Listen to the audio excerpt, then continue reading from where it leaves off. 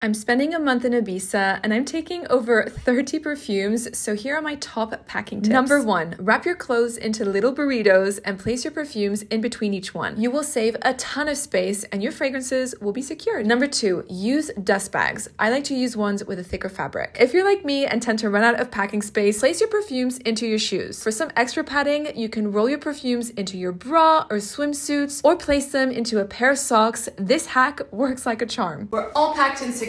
I probably need to give an upgrade because my suitcase is going to be super heavy, but that is my top tips on how to pack your fragrances.